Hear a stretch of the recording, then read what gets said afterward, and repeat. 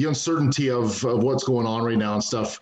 When we made the decision back in January, February of just completely canceling it, and looking back now, it was the right decision.